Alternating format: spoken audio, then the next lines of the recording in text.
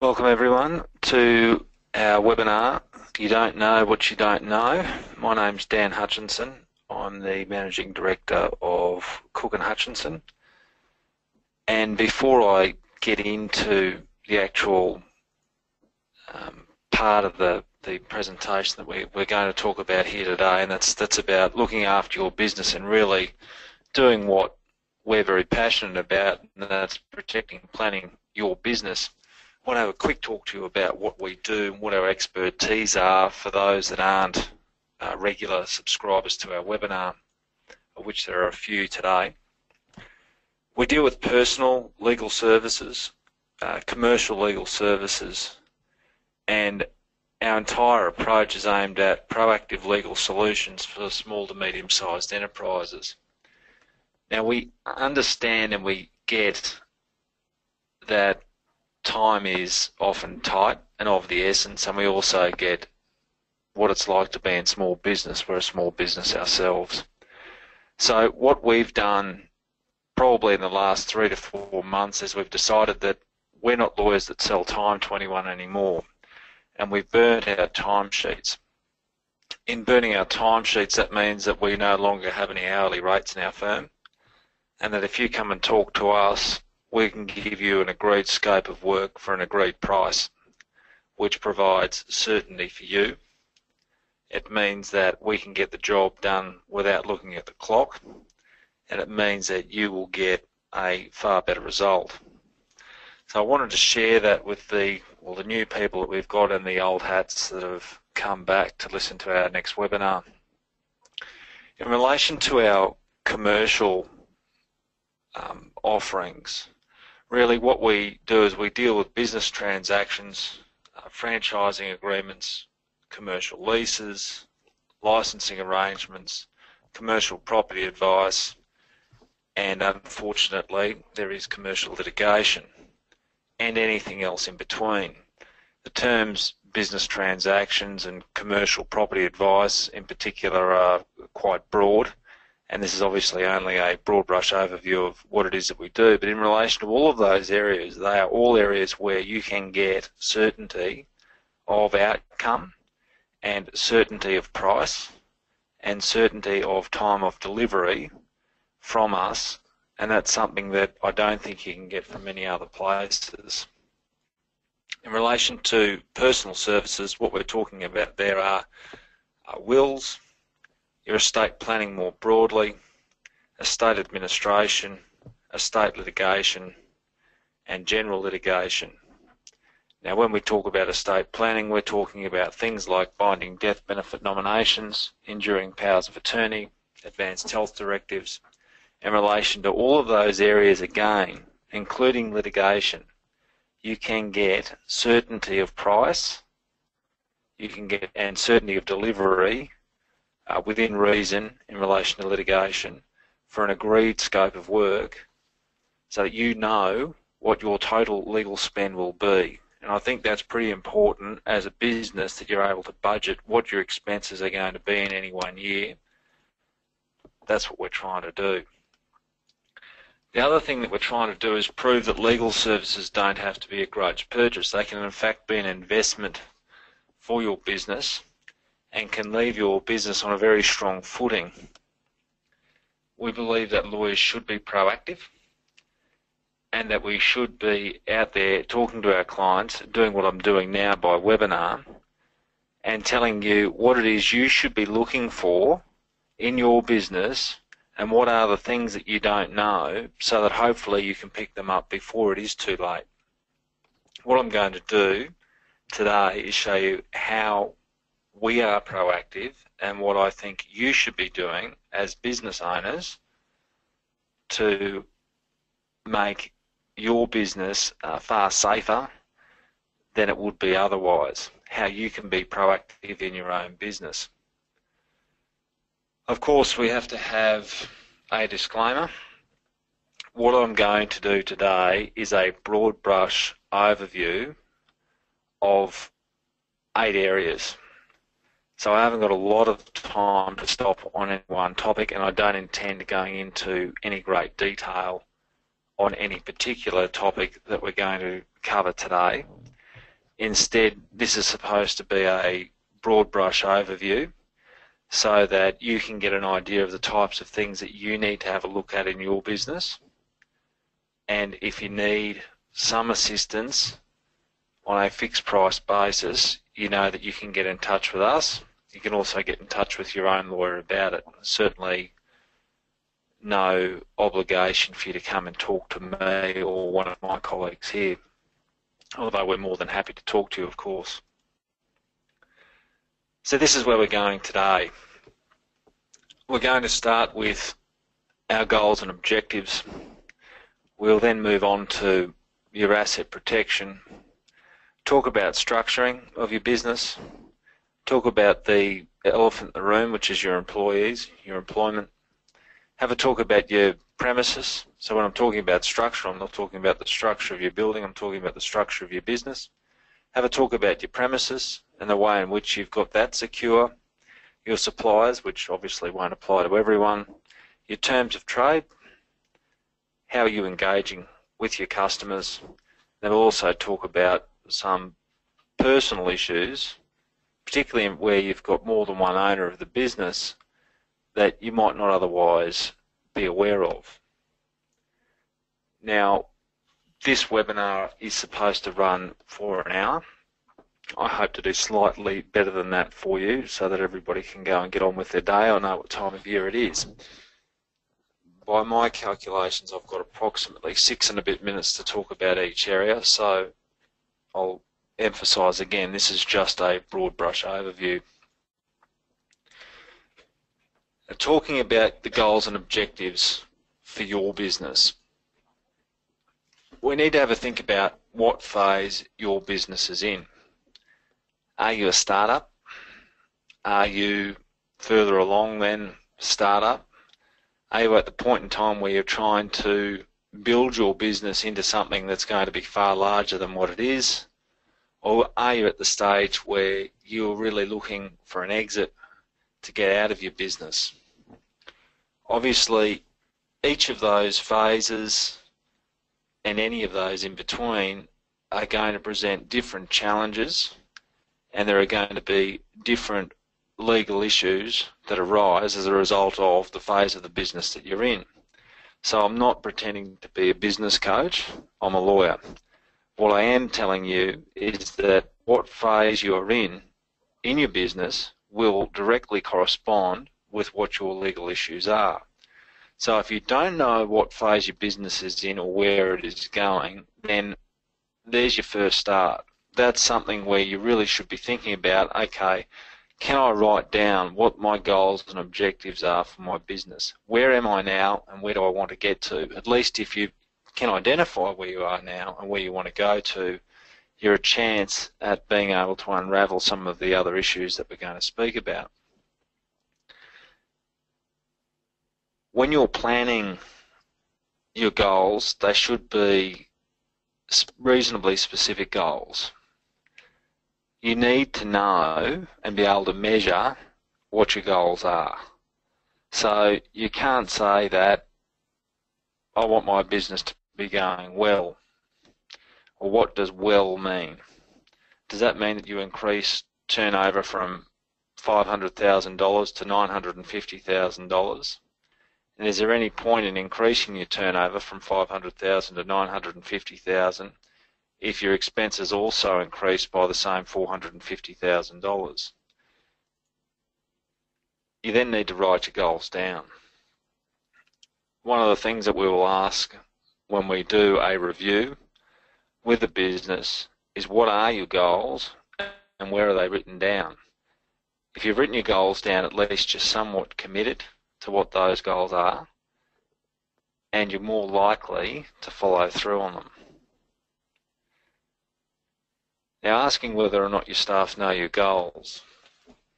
If your goal is that you want to make $500,000 profit in a year, you might not want your staff to know that. Your staff should, however, know what their production goals are, what their KPIs or key performance indicators are. If they don't know those things and they can't achieve their goals that you set for them or their targets that you set for them, it becomes then very difficult for you to achieve your goals. Now, hopefully I'm starting to create a picture here about how these things will flow into one another. If your goal is to have 5 different showrooms to sell a particular product throughout the country, then one of your staffing goals, or the goals for your staff, your operations manager, might be to go and look for 5 sites that are going to work and provide you with a report for that. But unless you know that you want to open the 5 sites throughout the country, you're going to have no idea that you need to set that target for your staff. So your goals and objectives feed specifically and quite directly into everything else that we talk about here. And what those goals and objectives are raise different legal issues, and legal issues of varying degrees.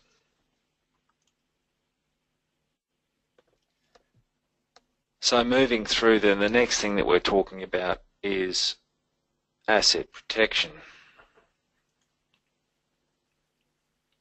And the illustrations certainly help us there. That's what asset protection is all about.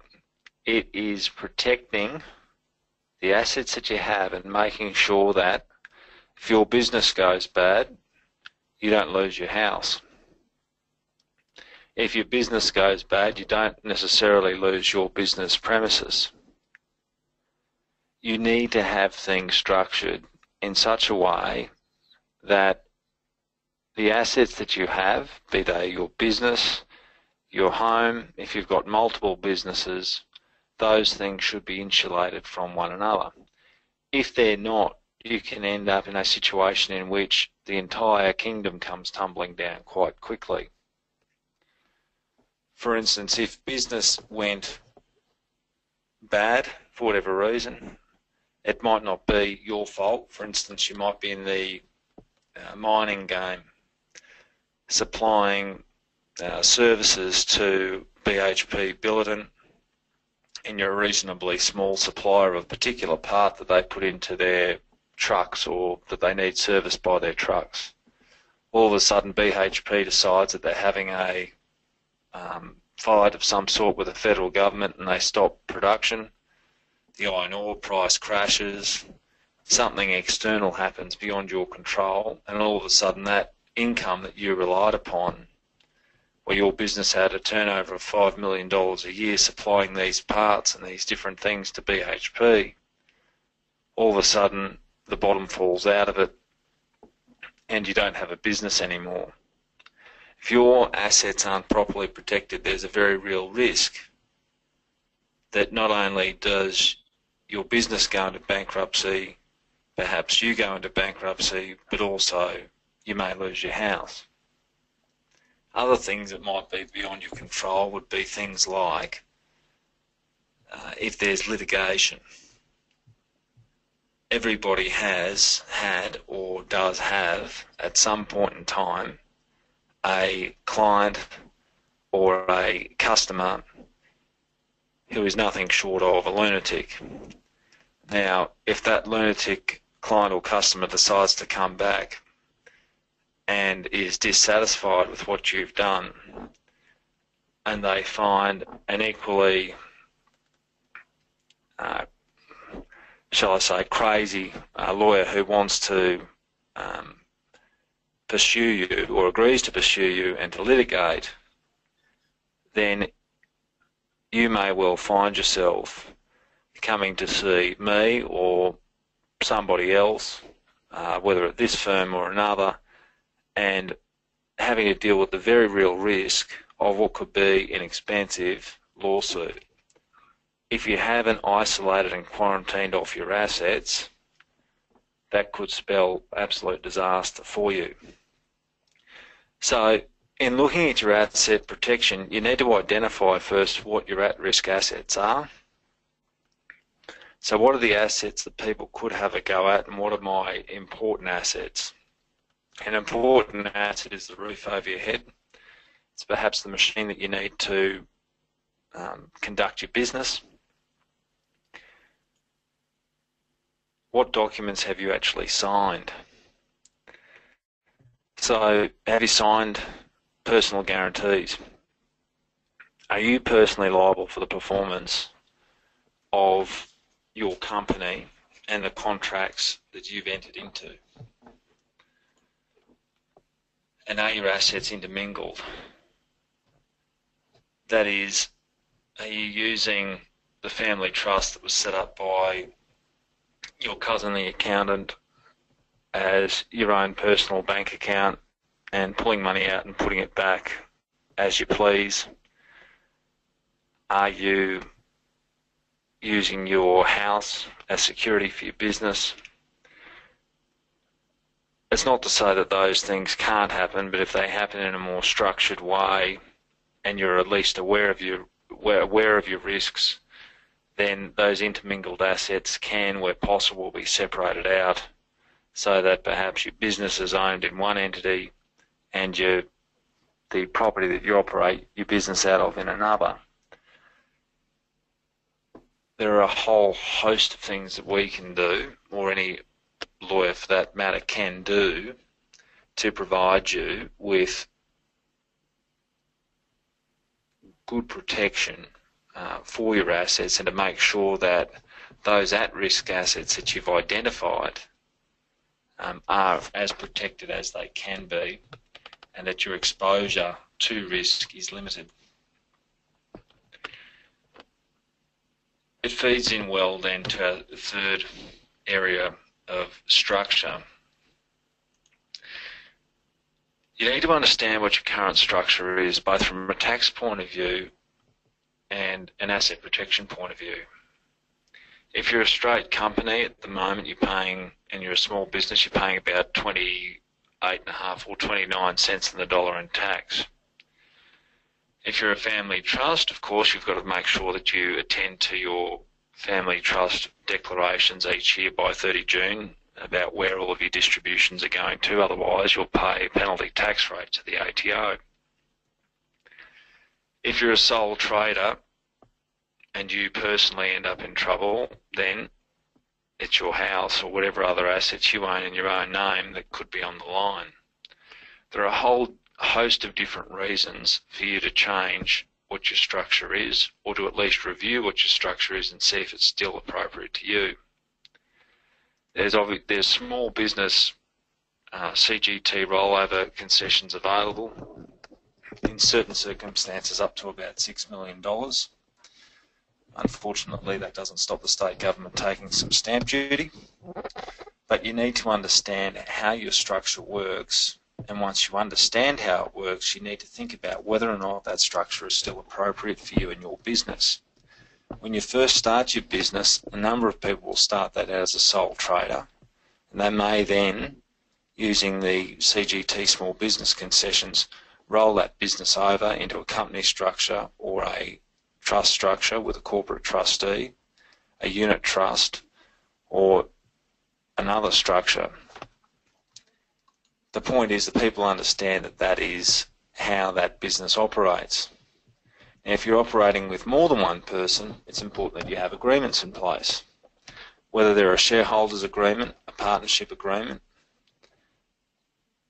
some other type of agreement where you've got a joint venture agreement, you need to understand what the roles and responsibilities of each of the parties are in that structure to prevent problems occurring later on down the track. And then what happens if there's a dispute between those parties? How do we resolve it? Any decent agreement will have a dispute resolution clause included in it.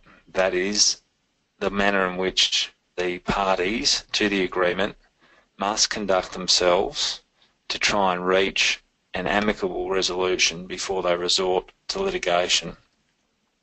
That's not necessarily something that happens before the lawyers are called in, but it is something that generally happens before my more expensive colleagues at the bar, the barristers, are called in, and you end up finding yourself in the Supreme or District Court listening to what directions the barristers think should be put in place and the way in which the litigation is going to be conducted. It's probably at the point in time that there's a dispute that you really think that perhaps the agreement should have been in place, whether it was shareholders, partnership, joint venture, or something else.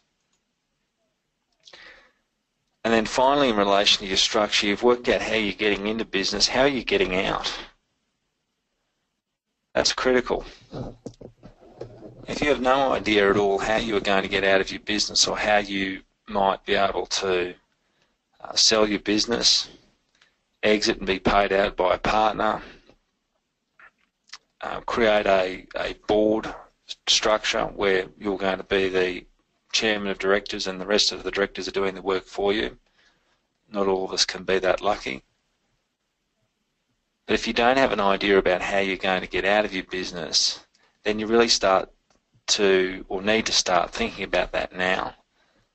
You can never start planning your exit too early because you don't know when the next opportunity might arise. And that opportunity might not be in the business that you're in. And if you're not appropriately structured to be able to get out, you can trigger all sorts of different capital gains tax, stamp duty, and other issues where you might not be able to get out and pursue that next opportunity, whether that opportunity is retirement or another business.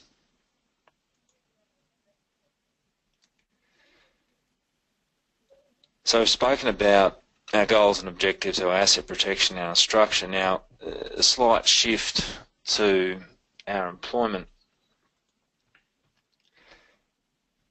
Employees can be the source of the greatest satisfaction as a business owner, but equally can be the greatest source of frustration. If you're a sole trader, you can switch off for the next 5 minutes because you don't have employees, but perhaps you're going to employ some. Before you employ them, take this into account. Do you have employment agreements? Do they exist? If you do have employment agreements, when did you last look at them? What you need to do is you need to make sure that each and every employee in your business understands what their role in the business is. That comes back to your goals and objectives. You need to understand where you want to take your business, and if you don't have your employment agreements reflecting what you want your staff to do, then if there is a dispute about what that staff member is to do, it is your word against theirs, and that's something that we want to avoid. Not only do you need to have your agreements in place, they also need to be compliant with the Fair Work Act. Now, the Fair Work Act has been around in its various forms for a number of years. And I can tell you from bitter experience for clients of ours who are all employers, that going to the Fair Work Commission is not something that you want to do as an employer. Although in this country there is a presumption of innocence,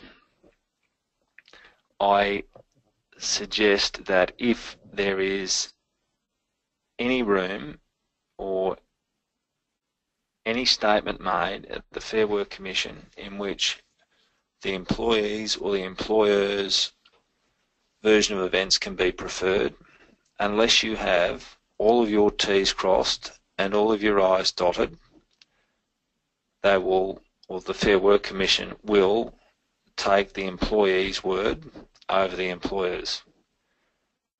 And that's 99 times out of 100 that will happen, in my opinion, in any event. You then need to work out whether or not, as a part of your agreements being compliant, whether or not they're casual or permanent employees. That's particularly important. If you don't know what they are, then I'd suggest that they're going to be part-time permanent employees, notwithstanding the fact that you pay them an hourly rate.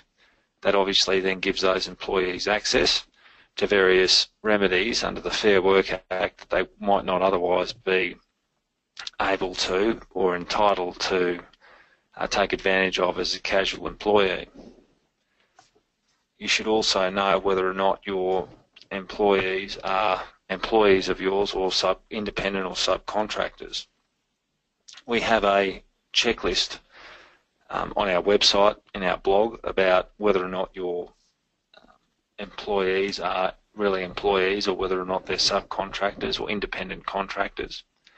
And it's worth having a look at if you're uncertain, certainly as a starting point at least. I'm not saying that all employees are bad. In fact, the employees that I have here of 12 staff are all brilliant. You do from time to time, however, have a bad egg. When you have that bad egg, you do want to make sure that you're able to manage them out appropriately and that your employment agreement covers off on performance management, the warnings that they're going to get, the processes that they will go through, what you expect of them. If your employment contracts don't cover those things and don't cover other basic things like what their role is, who they report to and what their wage is, what your hours of operation are, and those sorts of things, then really you're going to be up against it then if you're trying to either remove an employee because of a downturn or remove an employee because they're not doing what they're supposed to do.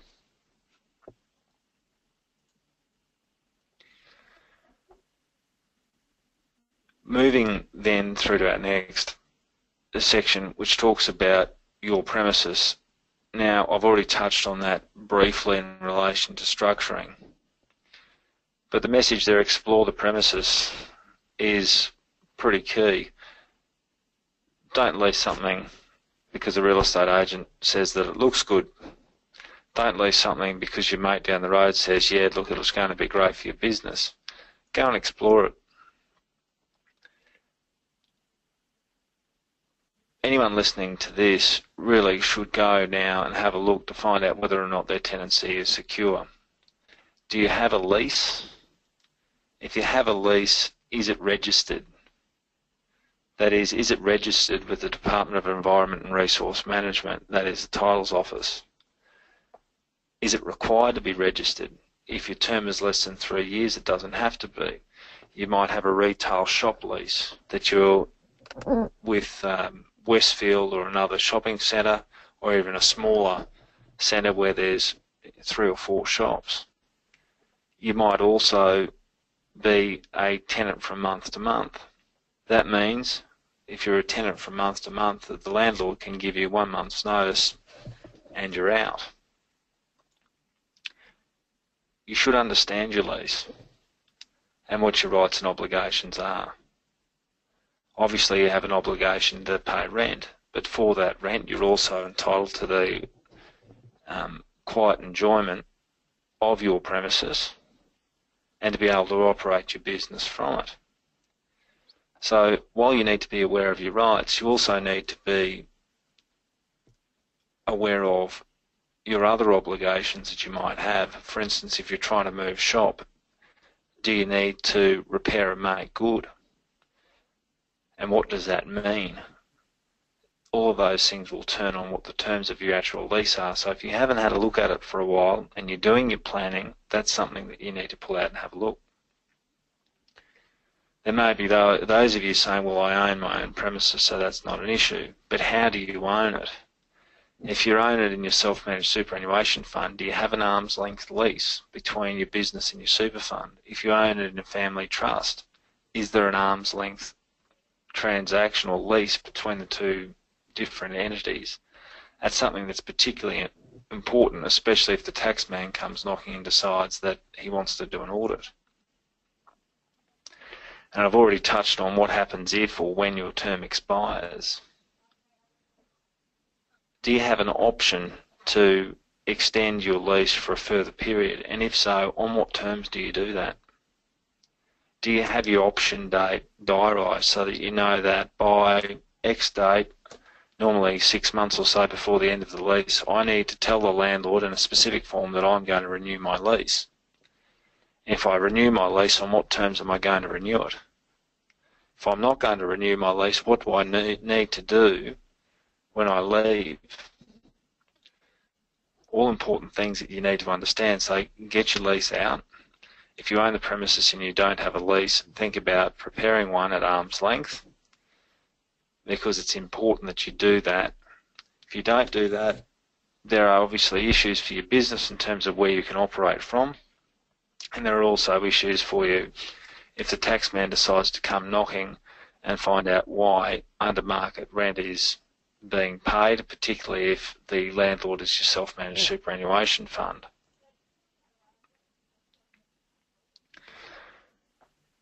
Now, suppliers is our next step along, and suppliers aren't necessarily something that will affect everyone to the same degree. But if you were to sit down and write out a list of who your key suppliers are, think about who that would be. For me, one of my key suppliers, who doesn't immediately spring to mind, is our software provider.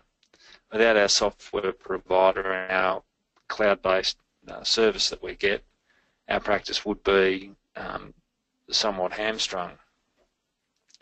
So write down, and they might not always be obvious, who those key suppliers are that supply things to your business. Now, they might not always be goods. They might be different services that are supplied.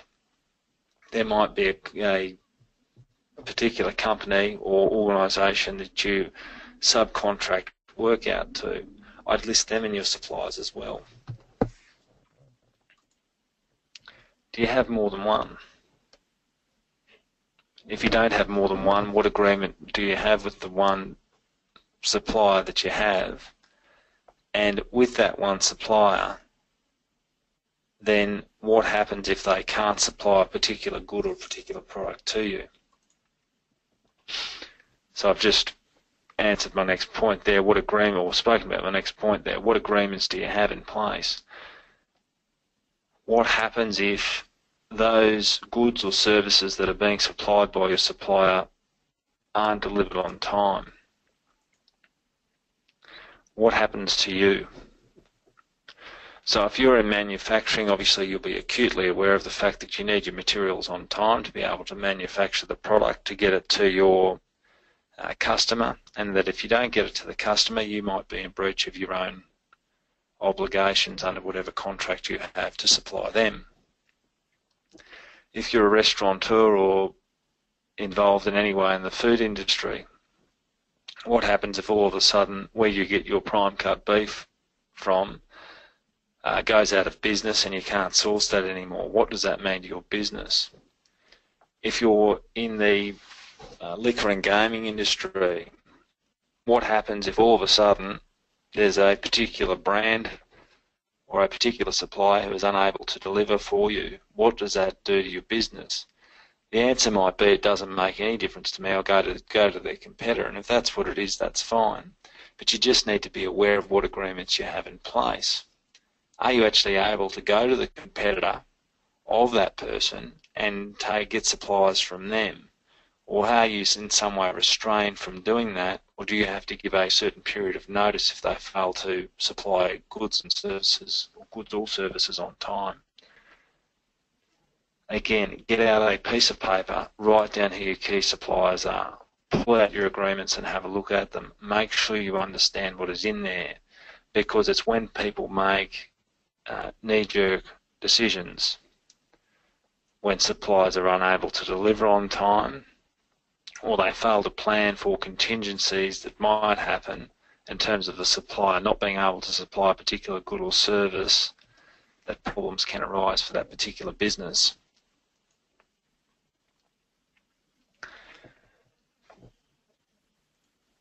Talking about your terms of trade, and this is how you do business. Are you a cash business, not in the traditional sense of the word, or a credit business? And there's a big difference. If you're a cash business, that means that you get cash on delivery, you take money via a credit card, you get money up front before you do the job. If you're a credit business, you are effectively acting as a bank, and you are supplying your goods or services on credit and hoping that your customer is going to pay, and they don't always pay. Part of the reason I started doing this is because a good client came to me and was in trouble because they had supplied and installed a product for a builder to the tune of $150,000. That builder then decided to put the particular client off and put them off and put them off until such time as eventually the client came to see me. There was $150,000 owing, and ultimately, despite assurances to the contrary from the builder and from his solicitors, the builder went belly up, filed for bankruptcy, and our client stood in line with all of the other creditors. That happened over 18 months ago, and I still to this day don't think that they've actually seen any money, or that the liquidation of that particular building company has actually finalised to the point where dividends have been paid to any of the creditors. So while it's an extreme example, things can get away very, very quickly. If you are supplying on credit and you are a credit business, you need to understand what happens if you don't get paid. And that sounds like an absolutely ridiculous proposition. But think about it. If you have $50,000 or $100,000 outstanding with a particular client, is that something that's acceptable to you? Or is there some way in which you can put a limit in place? What are the consequences of a particular job that you supply the labour or the goods or the services for not then paying? If that puts your business under, then perhaps it's not a job that you want to take on to begin with. To protect yourself, if you are providing your goods and services effectively on credit, you need to have terms and conditions in place. If you can't put your hand on your terms and conditions, or you don't know what your terms and conditions are, then I suggest you ring someone reasonably quickly. Your terms and conditions are the terms and conditions upon which other people will do business with you, or to probably put it better, that you will agree to provide goods and services or a particular product to a client or customer. They're the terms upon which your business will be engaged by people, and you are allowed to set them. If you are providing your goods and services on credit, then I urge you to get personal guarantees from company directors, whoever you need to get them from.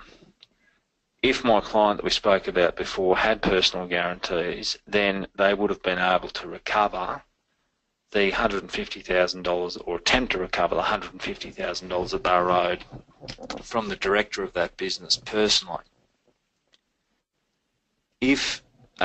And my standard response is that if I get a question that goes along the lines of, nobody will want to sign a personal guarantee. Well, the only people who won't want to sign a personal guarantee is someone that doesn't intend paying you, or thinks that they might not be able to pay you. And if they don't want to sign a personal guarantee, the other way that you can still do business with them is to insist on money up front. If they don't want to do either of those two things, then I wonder whether or not they really intend paying you to do the work that you are going to do for them, or to pay for the product that you're going to provide. You can't walk into Woolworths and walk out with your groceries and say that you're going to pay them later on. In fact, they don't even give you the option to sign a personal guarantee and take it on credit. And how much money can you spend on bad debts? Litigation is a horrible, horrible thing that costs a lot of money. There's a lot of back and forth. You end up settling for less than you think that you're actually owed. and it's just not a path that you want to go down. So not only have you lost money, or you've got money at risk that you're trying to recover, but you've then got to pay a lawyer to try and recover that money for you. The better thing to do would be to pay the lawyer probably a tenth of what the litigation cost would be, and to put terms and conditions in place, have template personal guarantees for people that don't want to pay money up front, and to ensure, as far as possible, that you're able to recover any bad debts that you might have quickly and efficiently, and where possible, eliminate them completely.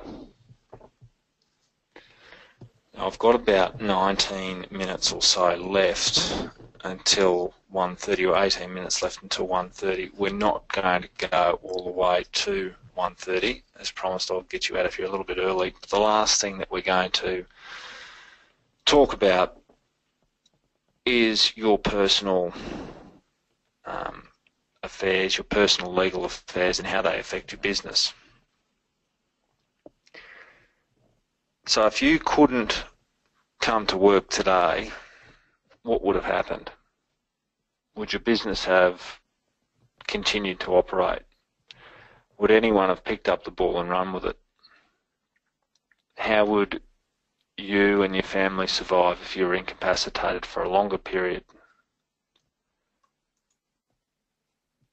What would happen to your family if you passed away? Would your husband or wife or significant other go into business with your business partner? And what would that look like? In most cases, probably an unmitigated disaster.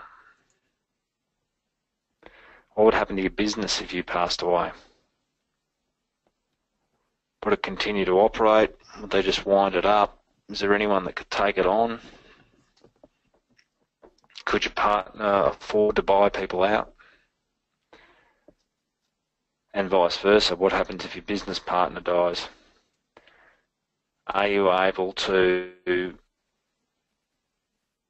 put your business on the market and sell it? Are you able to pay out your business partner's estate?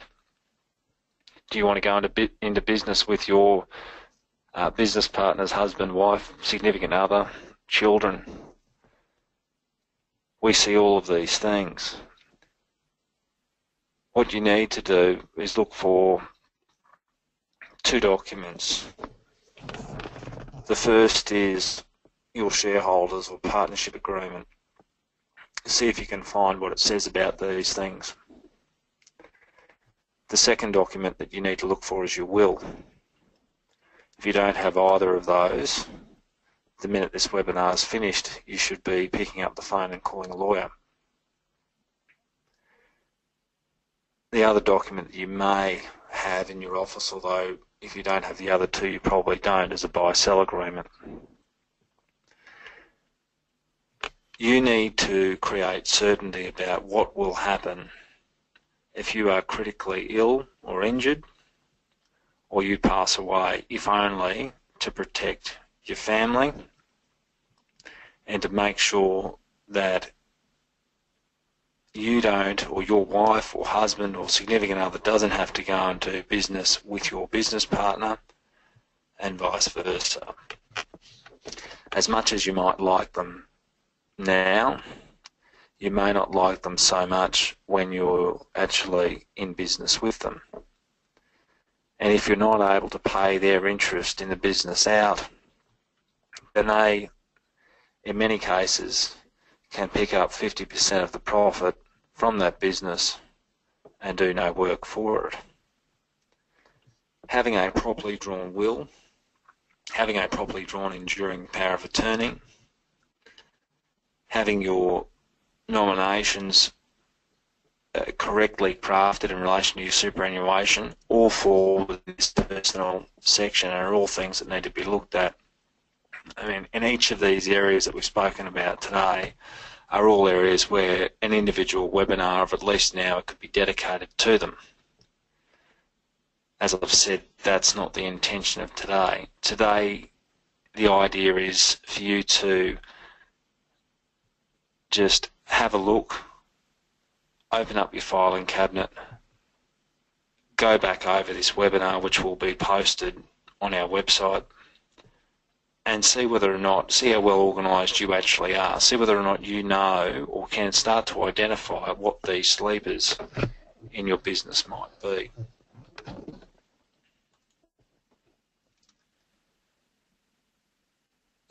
Talk to someone about the most important things to you in your business. Doesn't have to be a lawyer. Could be your wife or your husband or your children or whoever when you get home tonight. It might be your office manager. It might be one of your trusted employees. I've got a note there that says that the first 10 people who email me will get a free 30-minute business health check assessment. Anyone who sees this webinar, including those who might view it online, if you email me and you want your own business health check assessment and you send me an email, I'll send you the survey, so that will hopefully assist you and guide you through looking through the documents that you've already got in place. That should then form the basis upon which you go and speak to us, preferably your own lawyer, perhaps your accountant in relation to some issues, but you have a general look and run a ruler over your business just to see where the big issues might lie for you. I encourage you all to do that at some point, sooner rather than later. I know that it's particularly busy at this time of year, coming into Christmas, and only a number of days or weeks really left. But even if it's not something that you do before Christmas, everybody's normally a little bit slower in January. So take the time, take a couple of hours, if you need that long, pull the documents out and have a think about what has been spoken about in this webinar, and be proactive about your business and protecting it. If you want us to help you be proactive in relation to your business and protecting it, then we're more than willing to be. Our contact details are there on the last slide. I'd like to thank you all for attending the webinar today. Those that have clicked on this as a recording on our website, I'd like to thank you for your interest as well, particularly if you've stayed through the webinar right to the end. Thanks very much for listening.